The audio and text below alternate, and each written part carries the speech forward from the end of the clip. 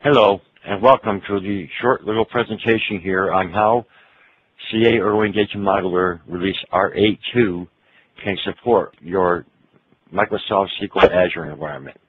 What we're going to do is we're going to jump right into the tool and have a very short presentation on how you can do this. And now you should see the SQL Azure connection to a website on this page. And you'll notice that we're not really going to talk about how you make the technical connection into the Azure environment, but that's a little bit outside the scope of this presentation. But what I will do here is talk a little bit about setting up your database in order for ERwin to be able to communicate directly to the Azure cloud. There's a tab here called subscriptions. What you do is in the Azure environment, you establish a subscription, and within specific subscriptions, you have a server assigned to it, and then we have the databases that are associated to that server. Okay? So what we're going to do here, like we would in any kind of database when you work with ERwin, you create the name of the database in your DBMS environment. In this platform, it's SQL Azure.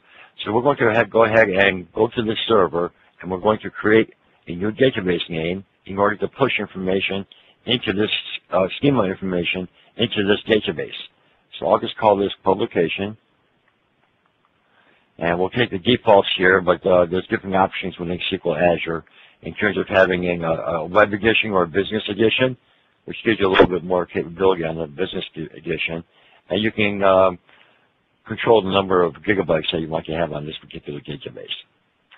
We'll just take those defaults and click OK, and now we have a new database in the environment. I have a publication database. And now we want to go into the ERwin environment and be able to push that particular database over a database from our environment using ERwin on your desktop and push it over to the cloud environment. So to do that, for our example here, we're going to pull a database out of SQL Server, convert it to Azure, and push it out to the Azure environment. And I'll show you how simple that is. So let's go to the reverse engineering process.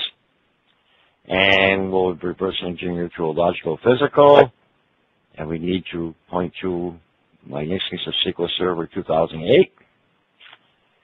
And in the next diagram here, dialog here, we'll just take the defaults, and we need to connect to Windows, through window authentication rather, to SQL Server 2008, and we'll point to the publications database called PUBS on this server using SQL Server native connection. So we'll go ahead and connect to it now, and now we have that database in memory with all the parameters that enable you to generate DDL syntax for SQL Server.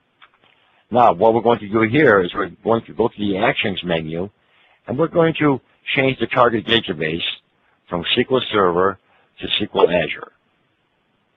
And it's as simple as doing that to change it. Now we need to be able to change ERwin's connection dialog to be able to communicate to the web-based machine over through the network onto the Azure cloud. So again, we'll go to the Actions menu, and we'll click on Database Connection, and we need to disconnect from the database that we were connected to, and we need to specify that we want to connect to a SQL Azure environment. I'm going to cheat a little bit just to put in the parameters here real quick. With SQL Azure, sometimes you may need to, and it primarily depends on your contract with the cloud environment that you're working with. In some cases, you need to append the user ID with the machine name, all right, followed by the @ sign. You see right here we have your ERwin user as CADLD ERwin, and then we have the @ sign, and then we have the server name on the cloud side appended to it. That's just to get the proper connection through your network into the cloud. And here we're going to use the SQL Server native connection again. And here's the full path name to get to the server on the cloud platform. And we want to push all this information over to the publication database on that platform. So we'll just click on the Connect button. And I can put in my password. It might help if I do that. So let me just copy it from another area and place it right here into the Windows area and click the Connection button. Now we have the connectivity to the Azure cloud directly from this PC over the network to the Azure environment. Now we can go ahead and go to the Actions menu and click on our forward engineering process to generate this syntax. Keep in mind now that this syntax is now being generated for Azure, not for SQL Server. And we can preview it here real quick just to show it to you. All this syntax has been converted to the Azure syntax nomenclature, what's required for SQL Azure. A few differences with Microsoft SQL Server and SQL Azure. There are a few differences between the two DBMSs, and those are explained in the help facility within ERwin to help you with that. Okay? So now we'll just click on the Generate button, and now we'll connect it to the cloud environment through that ERwin connection, and it's actually populating the publication database on the cloud to the with this schema definition. You can see that the execution was successful, so we can click OK. And now we can jump over to the cloud environment now and look at the publication database that we just created. And let's click on the Manage button to be able to look at the details of what we established inside that database. And we'll go to the publication database. I'll use the same user ID I used for the ERwin connection and the same password. And now we're connecting to the details to look at all the information about the publication database, what it now contains. So let's look at the, go down the left frame here and click on the design option, and that will open up all the tables that were created through the SQL that we just, the DDL syntax that we just pushed in through ERwin. All of the information is available here, and we can click on the Jobs button and click on the Edit button rather on the Jobs table and look at all the columns that were included as we created the syntax, as we instantiated the schema definition. So that's how easy it is. You simply go to your ERwin environment, reverse engineer a database. I gave the example of SQL Server to SQL Azure, but you can also do that with any database.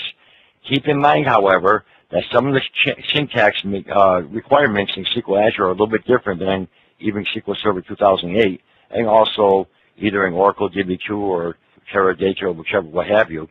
And so you need to go to the model target for Azure and verify that all these structures are, all these parameters for these particular objects in SQL Azure are supported properly in terms of the SQL Azure environment. So that's how easy it is. I can give you a real quick example of changing another database, another schema, another model, if you will. I can open up this model right here. And this model contains all the information, and the target, if you look on the lower right-hand corner, is for DB2 for ZOS 9.1. Okay? And you can go to the Actions menu again and simply convert the target database if you have the physical side of the diagram open.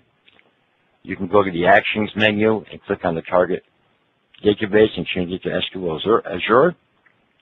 Now notice also that some of the data types, like in DB2 or Oracle or other types of databases, may not map correctly into the Azure environment. So you may need to use ERwin's data type mapping capability to map the column data types from one database, DBMS product, into the Azure environment.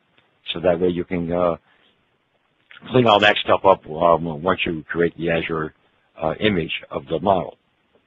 And then again, you go to the database and to the Azure environment, instantiate the database name, and then you can go to the Action menu and change the database connection and forward engineer it in the same way I showed you with SQL Server. So that's how easy it is to actually convert some data models based on the DBMS targets you're working with on-premise. You can convert and select which databases you want to pull over to your cloud environment very easily and manage both areas, both on-premise and in the cloud, manage that information through ERwin. And I'd like to thank you for your attention now, and I hope you had a good presentation here and learned a little bit about being able to connect to an Azure environment and leverage ERwin right from your desktop through the cloud into the Azure space.